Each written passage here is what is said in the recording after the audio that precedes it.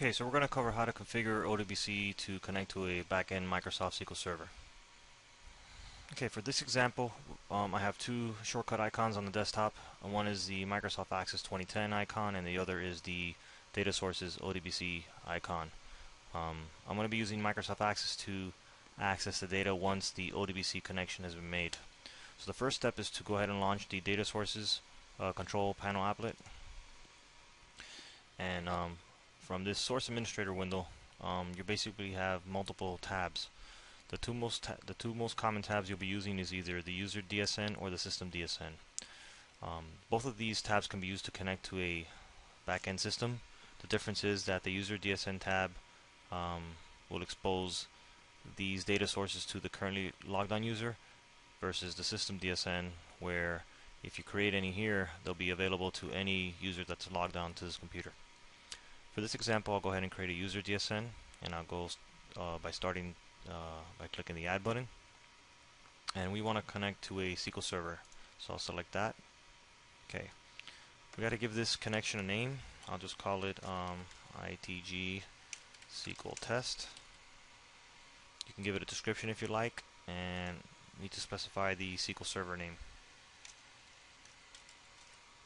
Click Next. Okay, so you can connect to the SQL Server by either using your currently logged on credentials, which is the first option here, using Windows NT authentication, or you can specify a username and password to connect to the backend SQL Server. I already have a user account and password defined on SQL, so I'll go ahead and choose that option, and I'll type in my credentials here.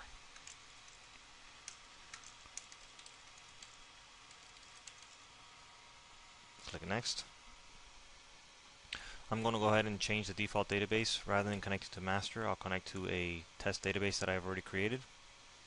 No other options need to be changed. I'll click Next. And on this screen, unless you want to save queries and statistics to a log file, you can go ahead and just click on Finish. If you like, you can review your configuration and test the data source by clicking on this button. You'll notice that the test completed successfully, which means that I was able to make a successful connection to the SQL Server. Click OK. You'll notice that our connection is now listed as a user data source, and hit OK to finish. Okay, so we're going to go ahead and launch Microsoft Access 2010 so we can access our data on the SQL Server. And I'm going to go ahead and create a blank database. Now I'm not going to store any data in this local access file, so I'll go ahead and close this table. And we need to go ahead and get to our external data, so we'll click on the external data tab.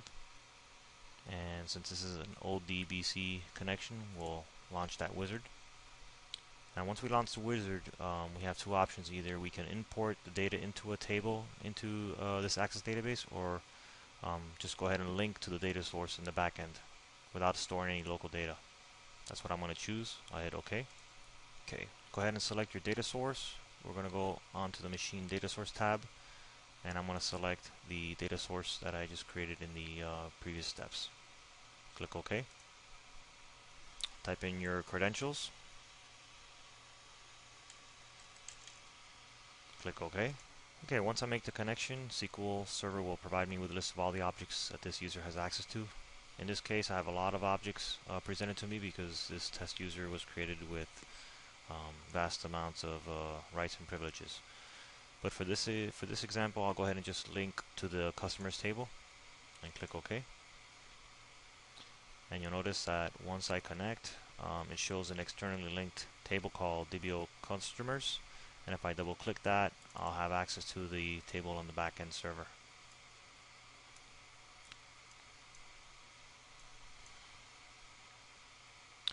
Now, depending on the rights that this user has, you can either just select data from the table, you can insert new data, you can delete data, or you can just update existing data.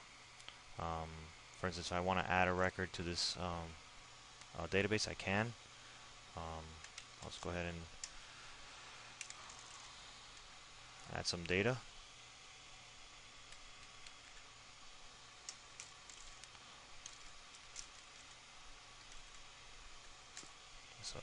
Just some test information here.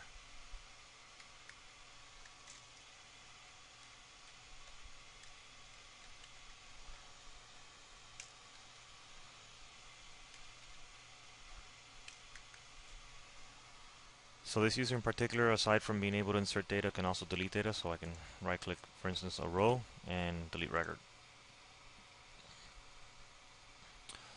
So again, this data is actually, the changes to the data are actually being made on the SQL Server itself. None of this data is being stored in this local access database file. I'm just using access to interface with SQL. That's it for this demonstration of configuring ODBC to connect to a SQL Server. Thank you for watching.